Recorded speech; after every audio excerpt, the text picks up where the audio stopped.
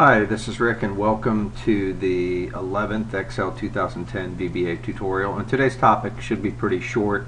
I just wanted to talk about variables a little bit and variable data types in Excel VBA to give you an overview of the more popular items or popular data types.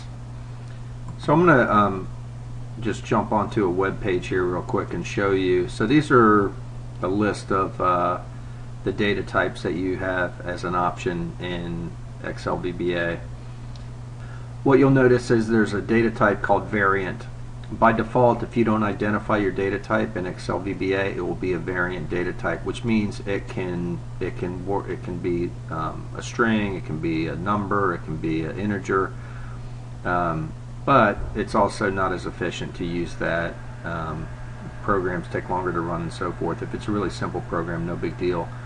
As it gets more complex, you probably want to be more specific and identify data types. So I'm just going to hit a few of them here. So one data type is Boolean, which is true or false as an option. Integer goes from around negative 32,000 to positive 32,767. And so those would be whole numbers. If you want to use decimal points, you probably would use a double. Right, and that'll give you double precision floating point. So if you're doing, 19.5 plus 27.35 or something like that, you'd want to use a double in order to calculate that correctly. If you use integers, it will just automatically round. I'm going to go in here and show you a couple quick examples here too. You can use long, which would be if you have a very high number for an integer, right? See long integer, and again the integer would be a whole number. And then you can use currency, self-explanatory, and then there's decimal, and then strings are used quite a bit for text strings, and then date would be another common one, right, to put it in a date format for like here, December 31st, 9999, or whatever the appropriate year is. Anyways, with that said, I'm going to jump back into Excel. I'm going to go into Developer, I'm going to go into Visual Basic.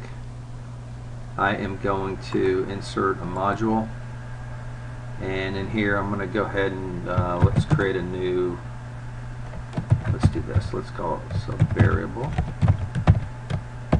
and then let's do A is equal to 2, B is equal to 5, and then we're going to say Z is equal to A plus B.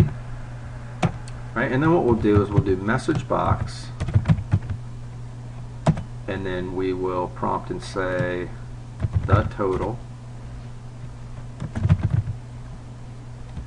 Actually, let me do this and put it in quotes, and that'll be text. The total value is, and then I'll do a space, and then I will close the quote, and then I use ampersand, and then I go ahead and I use the variable that I want to put here. So I want this variable, I want Z, since Z is going to be A plus B.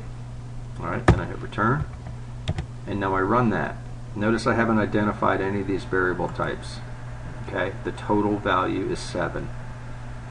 So I'm going to say OK. I'm going to go back over here.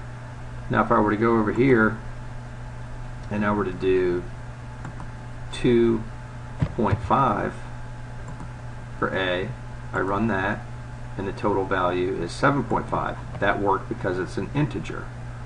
Alright, so now, I'm sorry, that worked because it's a variant, and it automatically adjusts for me. So what I'm going to do here is I'm going to declare A, which is this variable here, as an integer.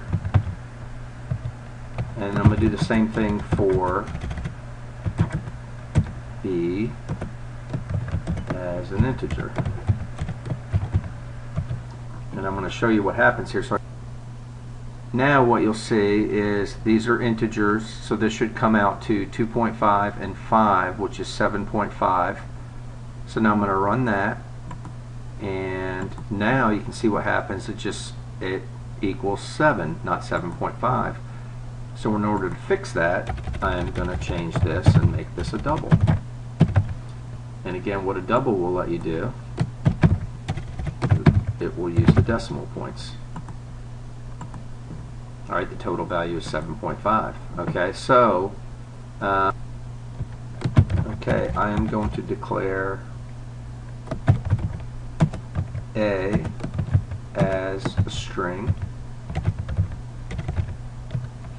And I'm going to do the same thing for B.